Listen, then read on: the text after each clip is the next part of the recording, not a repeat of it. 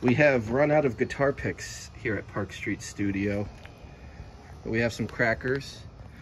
We're gonna decide which cracker makes the best guitar pick. First up is a Ritz cracker.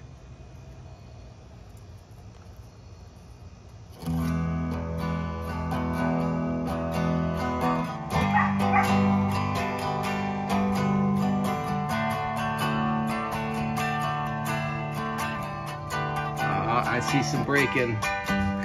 Oh, it's breaking? It's all over your pants. Oh no. Oh, it's not liking the fast. Oh no. Oh, not at all. Oh. Next up we have a club cracker. Okay. Let's see how that goes. The chord test.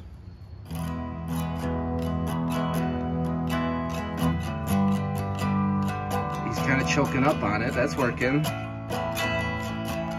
Well, I'm using like a flipping method here. I'm seeing some breakage. Let's try some fast strumming now. Okay. It's actually kind of a cool tone with if you use it with the side. It's doing better than the Ritz.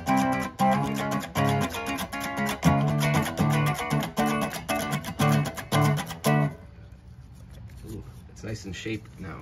Here you go. Oh yeah. Look at that fretboard. We got a graham cracker. We're eating half of it. Make the perfect square. Okay. We're running low. So hopefully this works. The graham cracker.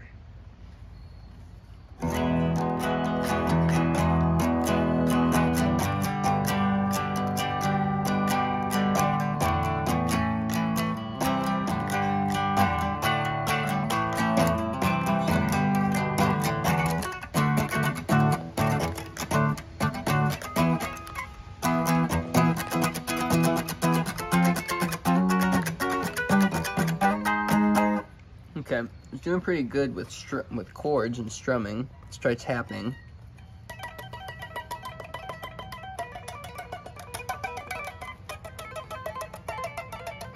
Okay, wow.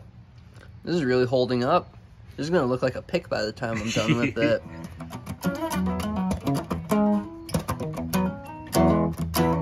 It's flying out.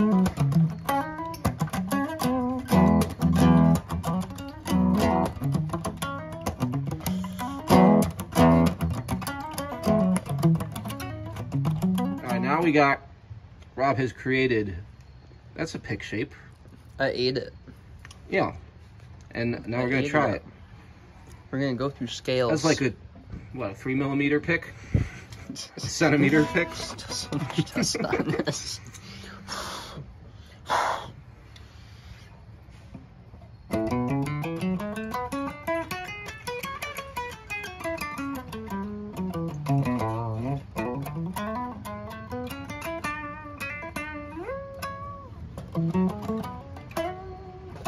As good as a real pick? Not, a little more messy, but...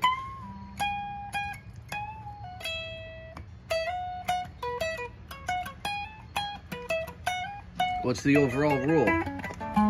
Graham crackers the best? Yeah, I think so. All right. Yeah, definitely. If you run out of guitar picks, grab a graham cracker. On a camping trip, nonetheless. Don't forget, your graham cracker is also a pick. Big facts from the heart.